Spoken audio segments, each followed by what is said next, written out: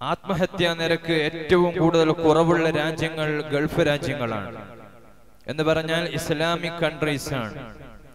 എന്നാൽ ഇന്ത്യയിൽ ആത്മഹത്യാ നിരക്ക് കുറവുള്ള മതം താരതമ്യ പഠനം നടത്തി നോക്കുമ്പോൾ ഇസ്ലാമിലാണ് ഏറ്റവും കൂടുതൽ ആത്മഹത്യാ നിരക്ക് കുറവുള്ള മതം ഇസ്ലാമാണ്.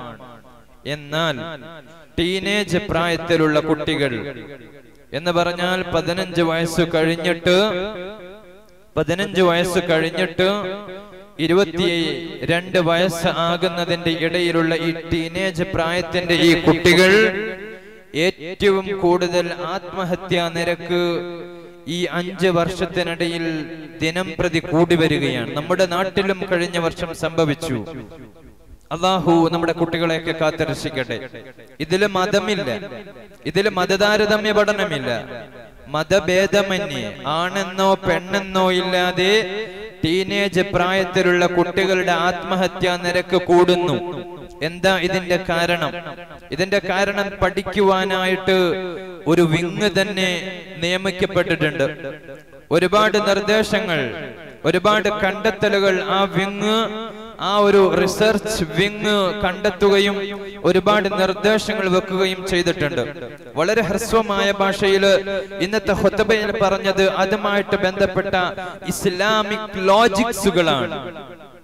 ഒരു കുടുംബം, സന്തുഷ്ട കുടുംബം ഉണ്ടാവാൻ എന്താ ചെയ്യേണ്ടത്?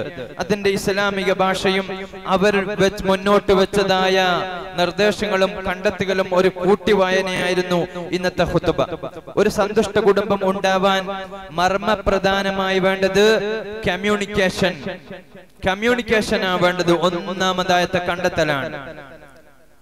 ടീനേജ് പ്രായത്തിലുള്ള കുട്ടികളുടെ ആത്മഹത്യാ നിരക്ക് കൂടുന്നതിന്റെ കാരണം ഒന്നാമത്തെ കണ്ടെത്തൽ ഈ റിസർച്ച് വിങ് കണ്ടെത്തിയത് കുടുംബങ്ങൾ തമ്മിൽ കമ്മ്യൂണിക്കേഷൻ ഇല്ല, പരസ്പരമുള്ള ആശയവിനിമയമില്ല, ഭാര്യയും ഭർത്താവും സംസാരിക്കുന്നില്ല, കുട്ടികളും ഉമ്മയും സംസാരിക്കുന്നില്ല, ഉപ്പയും കുട്ടികളും സംസാരിച്ചിട്ട് കാലങ്ങൾ ഏറെയായി.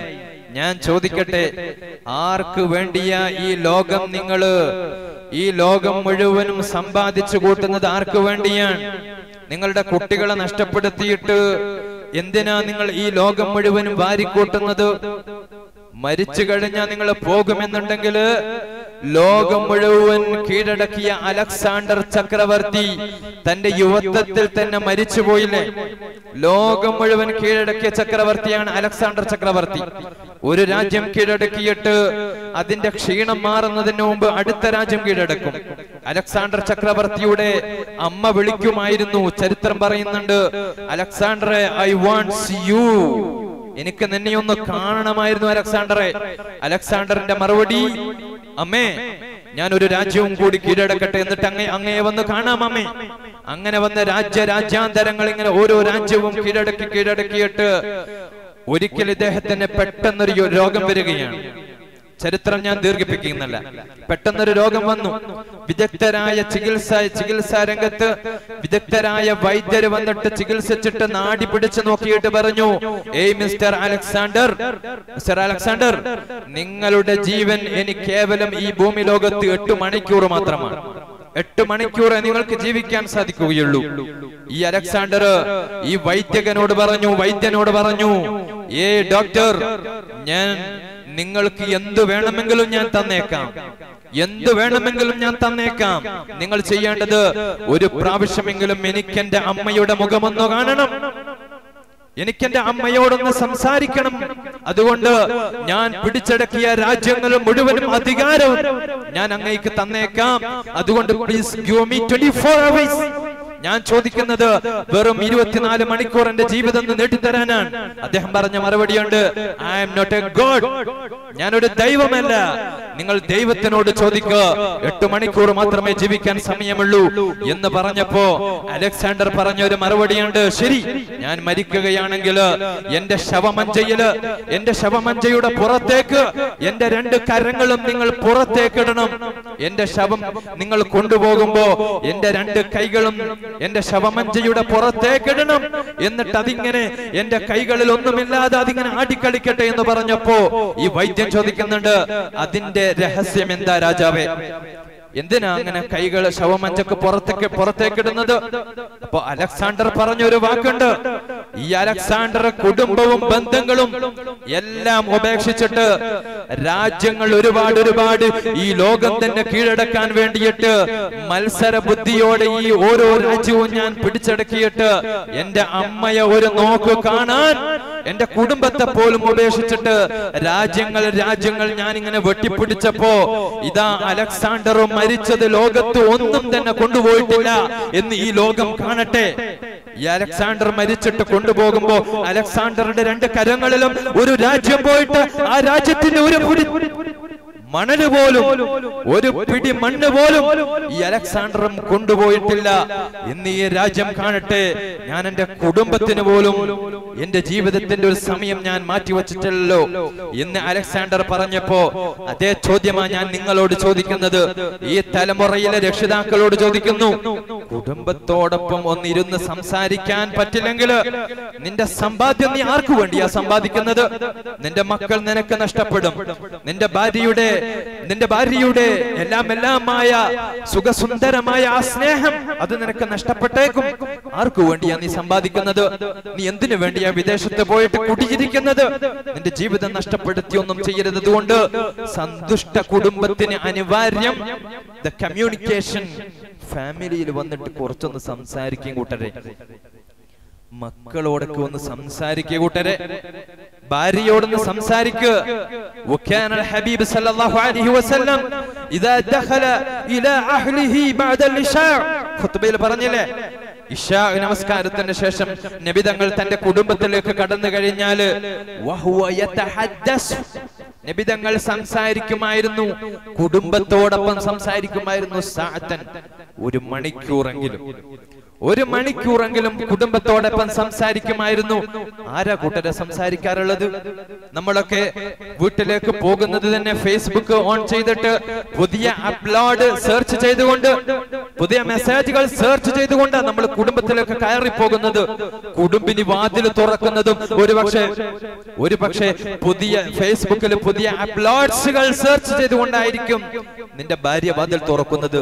ഇതിനിടയിൽപ്പെട്ട് ഒന്നും അറിയാതെ നമ്മുടെ വീട്ടിലെ കുട്ടികൾ അന്തം വിട്ടു നിൽക്കുകയാണ്.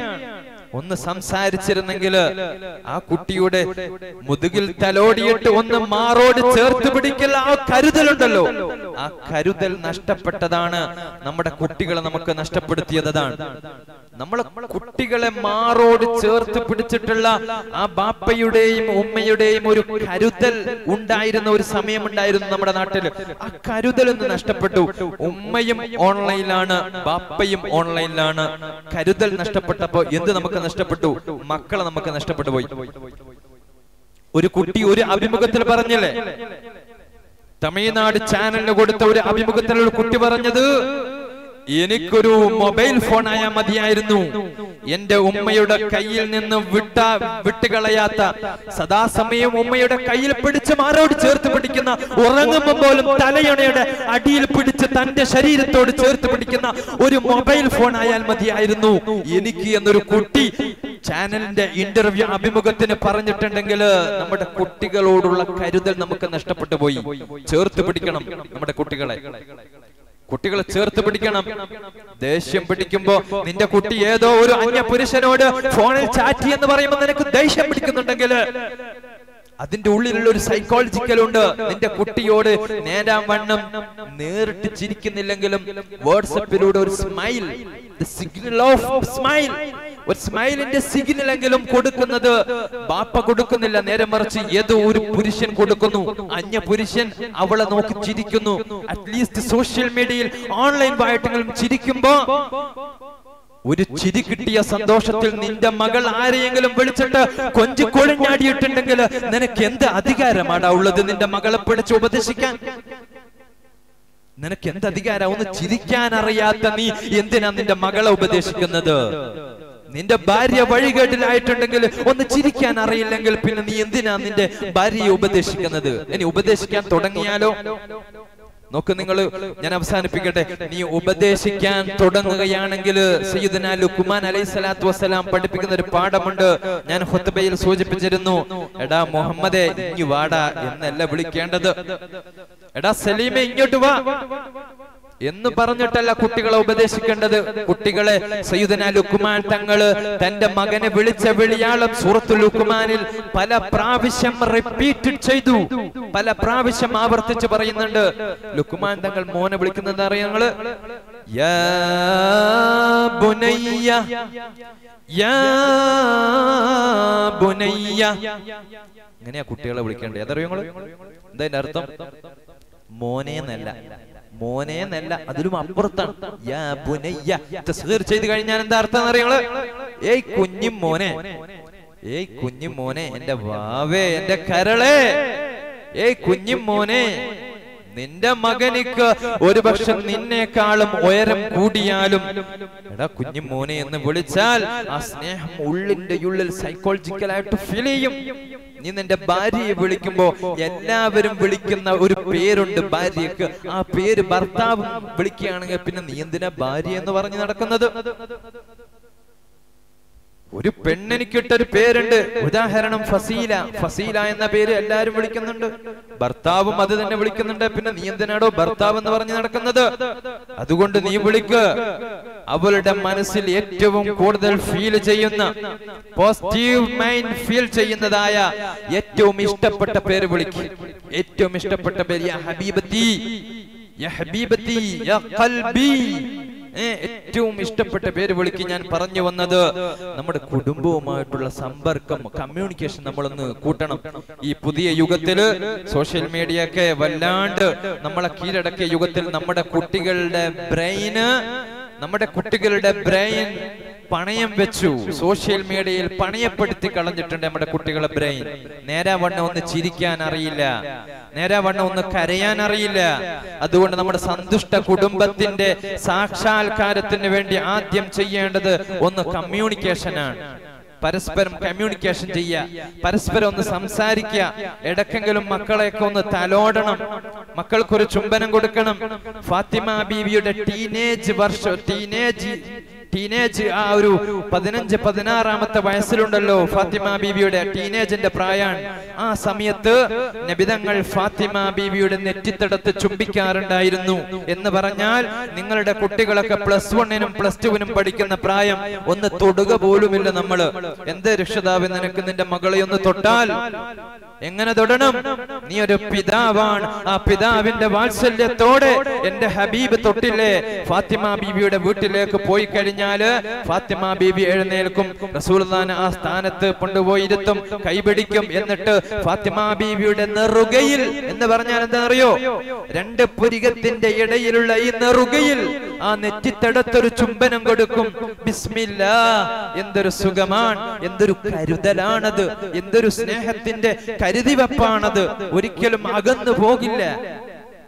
അതേ ഫാത്തിമ ബീവി തിരിച്ച് റസൂലുള്ളാഹിന്റെ വീട്ടിലേക്ക് വന്നാലും റസൂലുള്ളാഹിനെ ചുംബിക്കുന്നു. ഇതെവിടെ നിന്നുണ്ടായി? ഈ ഒരു സ്നേഹബന്ധം എവിടെ നിന്നുണ്ടായി? ചെറുപ്പത്തിലെ ബാപ്പ പഠിപ്പിച്ചു കൊടുത്തതാ. മോളെ, നീ സ്കൂളിലേക്ക് പോകുമ്പോ ഉമ്മാനോട് സലാം പറഞ്ഞിട്ടേ പോകാവൂ. ഇന്നലെ ഒരു രക്ഷിതാവ് എന്നെ വിളിച്ചിട്ട് വല്ലാത്തൊരു പരാതി പറഞ്ഞതാ. ഈ മഹല്ലിലെയല്ല, ഈ പരിസര പ്രദേശത്ത് ഞാൻ പഠിപ്പിക്കുന്ന ഒരു കുട്ടിയുടെ രക്ഷിതാവ് വിളിച്ചിട്ട് പറഞ്ഞ പരാതിയാണ്. ഉമ്മയോട് നേരാവണ്ണം പെരുമാറുന്നില്ല ഉസ്താദേ, ഉമ്മയോട് അവളൊന്നും കാര്യങ്ങളൊന്നും തുറന്നു പറയുന്നില്ല. അവൾ ടീനേജിൽ ഇരിക്കുന്ന കുട്ടിയാണ്. ഇപ്പൊ ഈ സമയത്ത് ഉമ്മയോടല്ലേ കാര്യങ്ങളൊക്കെ പറയേണ്ടത്? എന്തേ പറയാതെ പോയത്? ചെറുപ്പത്തിൽ പഠിപ്പിക്കണമായിരുന്നു. വീട് വിട്ടിറങ്ങുമ്പോ സലാം പറയണം മോളെ, ഉമ്മാക്കൊരു മുത്തം കൊടുക്കണം മോളെ, തിരിച്ചൊന്ന് അങ്ങോട്ടും കൊടുക്കണമായിരുന്നു. ഇതാണ് റസൂലുള്ളാഹി തങ്ങൾ കാണിച്ചതെന്ന മാതൃകയല്ലേ ഇത്? ഞാൻ അവസാനിപ്പിക്കട്ടെ.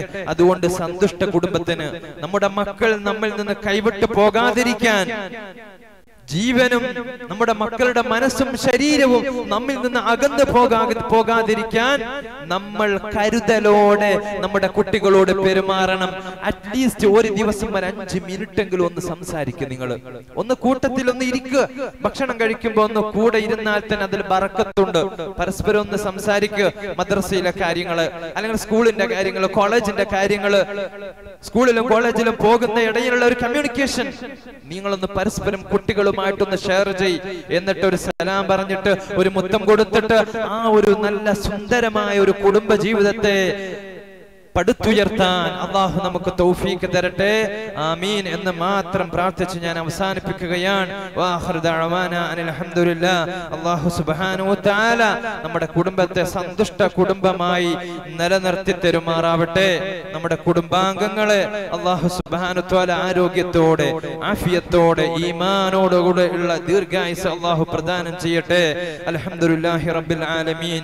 അല്ലാഹുമ്മ സല്ലി അലാ റസൂലിക സയ്യിദിനാ മുഹമ്മദ് അർഹമുർ റഹീമീനായ തമ്പുരാനെ ഈ ദുആ